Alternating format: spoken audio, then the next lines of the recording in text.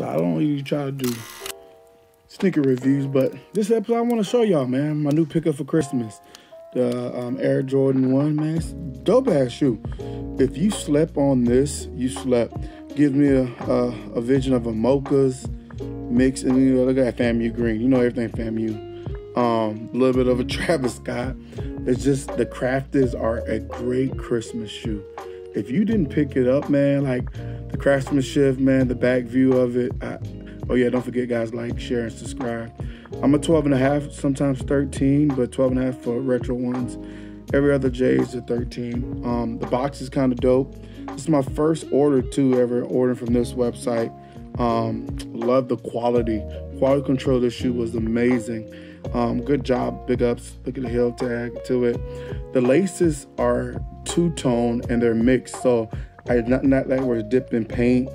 Nike didn't, just trying something new. You know, I like to unloose them. It's my first go order, so I was kind of like, okay, expected the stickers, but then this little quality control little bookmark, kind of dope. I'm gonna keep that. I'm gonna put it in my books when I read my political books. I'm gonna use that. But pretty cool, man. Shape, labeling, tag, sole, sizes, shoe, connection, accessories. So it has all the little marks, and the shoe itself is beautiful. Of course, I took them out of the lace. They weren't pre-laced. I lace them to my liking, how I rock them. I never connect things to my toe, to the tongue, because I hate the feeling. Granted, the tongues are great, but you know, I'm a big boy, so when you walk, it might lean to the side, but it is what it is. Comes with some other laces, the white laces, or look like a silver, or then it's like a black. I don't think they're two-tone, but it's a good little addition. I'm a person, I don't ever change, but let's go straight into, look at that. The material, man, and then they have like the toe guard has like almost a reflector to it, so it's dope. And this, I want to say this is 3M, but don't quote me on that. I'm never gonna lie to you, say I know everything, because damn sure I don't know what the hell that is. But look at that beauty, definitely. Look at them laces. The laces pop for me. Sexy shoe. This will get me. Now y'all check this out. Yes, that material, wow, like for real. Like look inside of it, like. Okay, Jordan, about time. A lot of people slept on the shoe. I'm not reselling this shoe. This shoe I'm going to keep to my personal collection. I have over 130 pairs of retro ones. No lie. Look at it. Even the damn tongue. Y'all see this? I'm going to show you my side. But do you see this? The damn tongue has the little... Oh, my goodness. I had to touch it.